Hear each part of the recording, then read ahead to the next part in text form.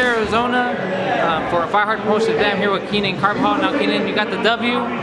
Take the fans through your fight. You know what? He was a tough opponent. I mean, you couldn't let his record fool you. The guy was 9 wins, 17 losses, but at the end of the day, that's 28 fights. So I mean, that's a lot of ring experience compared to my 9. And I heard him a couple times, and his experience carried him through, and that's just how the fight went every round. It was a unanimous decision. I won pretty much every round. I just had to stay on the outside, jab a lot. There's a couple dull moments, but I just didn't see why engage in a brawl when he's 5'5", and I had about 5 inches on him. Yeah, I think it was like the third round. He was trying, or second round, he was trying to toy with you, trying to bait you to come in.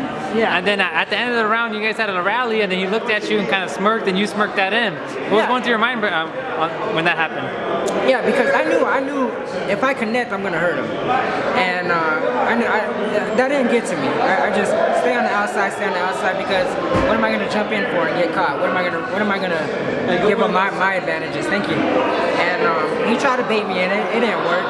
And as you can see at the end of the round, I think I got the better of every exchange. I mean, don't get me wrong. There's a couple times where he caught me, but I think overall I got the better of every exchange. So I didn't let him just bait me in like that. Now your fellow teammate Paul Romero just got the W.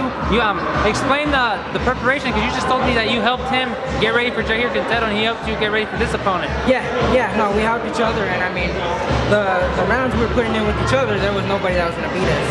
And I'm happy for Ziggy. I mean, I'm sure likewise he's happy for me, and I mean, I'm glad that we both got the W today. You know what? He's a tremendous fighter, and that's why we picked him to get ready for this fight. Now, what do you have to say to your family and your friends that came here to support you?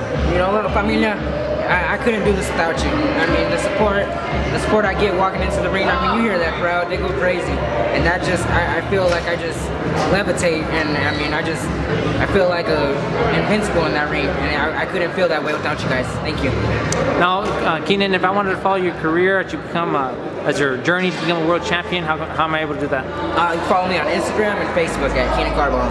There we go. Kennan, man, you got the W. You didn't get the knockdown, but I'll still take you up on that donut deal, man. Did you see that guy? I hit him with so many hard shots. Yeah, man, he could take a punch. It was so crazy, because like I hit him, and I would see him stun, and then I hit him again. It's like he woke up. It was the craziest thing. Like I said, I think it was just experience. He had over 20 fights, and his age, he was a little bit older than me. I mean, there's no excuse, but he was a tough fighter. He's just one of those guys you ain't gonna get rid of too easy. Yeah, but hey, I'll still take you on that donut place, man. I'm hungry for some donuts, man. Let's go. We're gonna go get a dozen tomorrow. Exactly. Well, I'm here in Glendale, Arizona for Fight Hard Promotions event here with Kennan Carbajal. Thank you for listening.